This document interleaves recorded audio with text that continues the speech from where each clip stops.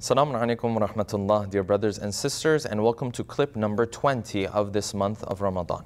In this clip, we're going to highlight a particular part of the story of Musa alayhi salam. The story of Musa had many ups and downs, but there were certain moments that were more critical compared to the other moments in the story of Musa alayhi salam. And one of those moments is when Musa has left the people of Fir'aun and the kingdom of Fir'aun, and he's gone out in the desert. And of course we know from the Quran that he had actually been moving towards the city of Madian.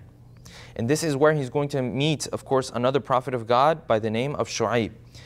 And the Quran says that in these moments where Musa really had no one to take care of him, think about him as a homeless person. In reality, he has no shelter, he has no home, he has no refuge, he has nowhere to go, and he doesn't even know what his future holds. So the Quran says he came to the well and he helped out, essentially these women. And then when he was done, he just raised his hands. He said, Rabbi, and this is verse 24 from Surah Qasas. Rabbi inni lima anzalta ilayya min khayrin faqir. Oh Allah, I am in need of any goodness that you can send my way. Any type of favor that you can do for me. Because he's really completely desperate at this point. He doesn't even know where he's going to go. All he did know though was that these women coming and waiting for water, it's not the right thing. That's the only thing he knew. He only knew that him standing by the well, and all of these men coming and taking their water first, and these two women having to wait after everybody else because they don't have another man with them, he knew this was wrong. And this is exactly what created a future for Musa. From this one small deed, this good deed that he did, then Allah subhanahu wa ta'ala opened the doors to him, got him a family, got him a job, and then later on he became a prophet through this whole process, right?